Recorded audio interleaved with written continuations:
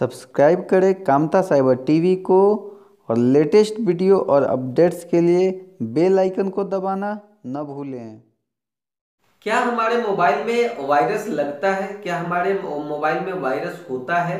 क्या हमें mobile antivirus use करना चाहिए? आज मैं इन्हीं विषयों पे आपसे बात करने वाला हूँ। जी हाँ दोस्तों, मैं राजेश कामता साइबर टीवी पे फिर से आपका एक बार स्वागत करता हूँ। आज के इस वीडियो में मैं बात करने वाला हूँ कि क्या हमारे मोबाइल में वायरस लगता है, क्या हमारे मोबाइल में एंटीवायरस होना चाहिए, और यदि एंटीवायरस होना चाहिए तो किस तरह का एंटीवायरस हमें यूज करना चाहिए। एक्चुअली में देखिए, किसी भी डिवाइस में जहां स्टोरेज डिवाइस होता है, जो स्टोरेज डिवाइस होता है वहां वायरस लगने की, वहां वायरस होने की संभावना होती है। और वहां पे उस तरह के डिवाइसेस को हमें बचाना होता है, और ये बचाने के लिए हम लोग एंटीवायरस का इस्तेमाल करते हैं। तो जैसे मोबाइल है, मोबाइल में वायरस लगने की संभावना होती है क्योंकि ये स्टोरेज डिवाइस है। यहाँ कई जगहों पे डाटा स्टोर होते हैं, कई जगह से डाटा ट्रेवल होते हैं, डाटा को हम लोग लेते हैं, देते हैं, पेन ड्राइव का यूज करते हैं, मेमोरी कार्ड का यूज करते हैं, जहां से डाटा ये ट्रांसफर होता है। तो इसके साथ ही कई जगह से हम लोग डाउनलोड करते हैं डाटा, डायरेक्ट इंटरनेट से डाउनलोड करते हैं, पेन ड्राइव से डाउनलोड करते हैं। तो इस तरह से डाटा के साथ हमारा वायरस भी ट्रांसफर होता है, ट्रेवल करता है।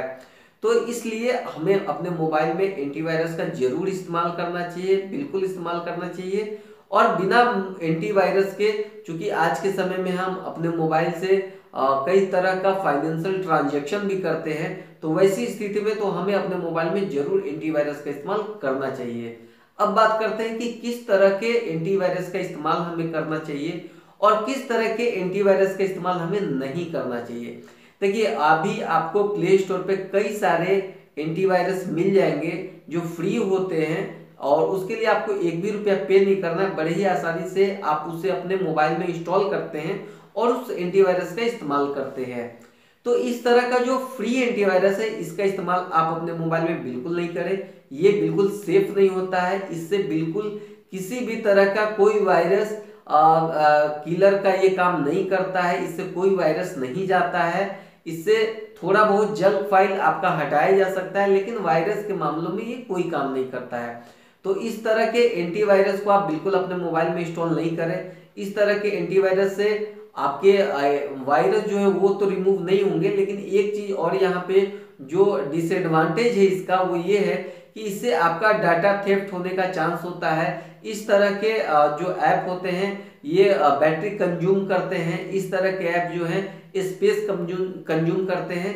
मतलब कि इसका कोई फायदा नहीं है। फ्री वर्जन जो गूगल प्ले स्टोर पे उपलब्ध है एंटीवायरस, इसका कोई फायदा आपके मोबाइल को नहीं मिलता है। अब बात है कि किस तरह के मोबाइल एंटीवायरस का इस्तेमाल हमें करना चाहिए। देखिए, जितने भी पेड वर्जन मोबाइल एंटीवायरस हैं वो अच्छे हैं, वो बढ़िया है, उसका इस्तेमाल आप कर सकते हैं। उसमें मैं जो आपको रिकमेंड करूंगा वो है क्विक का टोटल सिक्योरिटी। ये आप इंस्टॉल कर सकते हैं अपने मोबाइल में। ये आपको यहाँ प्ले स्टोर पे भी मिल जाता है, अमेजन पे भी मिल जाता है। आप इसका इस्तेमाल करें। उसके बाद फोनेटेस्टिक क्विक का ही एक एंटीवायरस है, मोबाइल के लिए स्पेशली बना हुआ है, आप इसका इस्तेमाल कर सकते हैं। इसमें कई सारी फीचर्स, आपको एडिशनल एड ऑन फीचर है जो आपको इसमें मिल जाती है। मैंने आपको इस पे एक वीडियो पहले भी बनाया था जो कंप्यूटर या लैपटॉप के लिए एंटीवायरस था। उसी तरह से आप मोबाइल के लिए भी क्विक मैं रिकमेंड करता हूं, आप इसे इस्तेमाल कर सकते हैं। ये बेहद सुरक्षित है और बढ़िया है। और एक चीज मैं आपको बतलाना चाहूंगा, यदि आप डायरेक्टली प्ले स्टोर से लेंगे तो आपको कुछ महंगा पड़ता है। यदि आप अमेजन से जाकर लें तो सेम प्राइस में 2 साल की आपको लाइसेंस मिल जाती है फोनेटेस्टिक का। यदि क्विक का जो फोनेटेस्टिक एंटीवायरस है वो यदि आप लेते हैं तो मेरा सजेशन होगा कि आप बिल्कुल फ्री वर्जन जो भी आपके पास एंटीवायरस है उसको अनइंस्टॉल कर दें, इमीडिएटली अनइंस्टॉल कर दें। और जब भी अपने मोबाइल में आपको कोई एंटीवायरस डालना हो तो वो पेड वर्जन डालें, क्योंकि बिना एंटीवायरस का आपका आज के समय में मोबाइल चलाना बिल्कुल खतरे से खाली नहीं है। आपका मोबाइल हैक हो सकता है, आपके मोबाइल का डाटा थेफ्ट हो सकता है, आपका मोबाइल करप्ट हो सकता है, क्योंकि ये कंटिन्यूअस आपके इंटरनेट से जुड़ा रहता है। कभी भी किसी भी तरह का वायरस आपके मोबाइल पे अटैक कर सकता है।